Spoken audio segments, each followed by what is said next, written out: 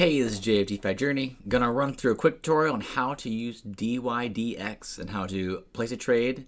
So stick with me, we're just gonna make this real quick. So first off, you go to DYDX.exchange. And we're gonna trade on V4 because that has the most offering for incentives with the DYDX token. And also it's for all chains using the new DYDX chain. So we're gonna hit continue. We're gonna acknowledge this statement, and you will not be able to use DYDX if you are a person in the US and whatever banned countries. So do what you will with that information. Now we have all these markets here. So you can go up to here and we got ETH, Bitcoin, Sol, whatever you want to use. So right now ETH is the most popular with volume, Bitcoin pretty close. So I'll show you how to connect. So you will need a MetaMask, most likely. There's other wallets, but most people have MetaMask. So we will do that. So let's do Connect Wallet, and I'm going to do MetaMask. Going to sign the transaction. There's no fee for that. It's a request. Going to sign it, and there we go. And so now you have connected here.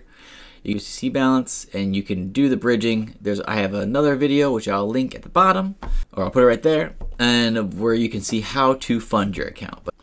Alright, so now we are wanting to place a trade, and so where we are in kind of the market cycle and hype, I'm wanting to place a long. So we've had a little bit of a pullback to here on Bitcoin, but I'm wanting a long.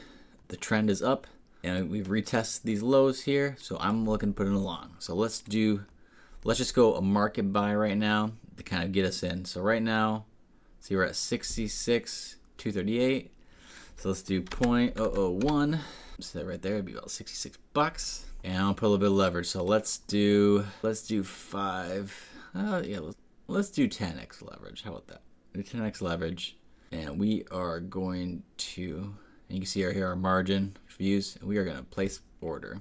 Now here we got our orders in. And so now I'm going to show you, it's really nice you see the entry point and where we're at. So now I'm going to put in a stop loss. So go over here to stop limit. And see, we're right here, but if we go below, close below like these wicks here, I'm not gonna like that. So let's do 65. Let's do 65,350. So we'll do 65,350. Same thing, 65,350. And you want to put in what we're at. So right now we have 0.0168, 0.0168, and we are going to we'll put it as a sell.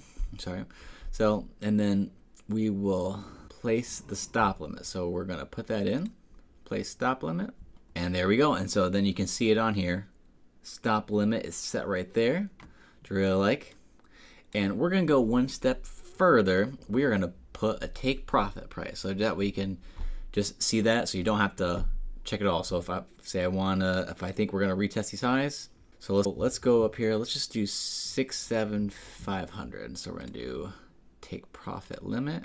67500 there, 67500, and same thing of what the amount is. So we got 0.0168, and I didn't say this earlier, so good time. I'm just wanting to keep this open for, I'm not gonna hold this long for a while, so I'm just gonna put it as 1 day.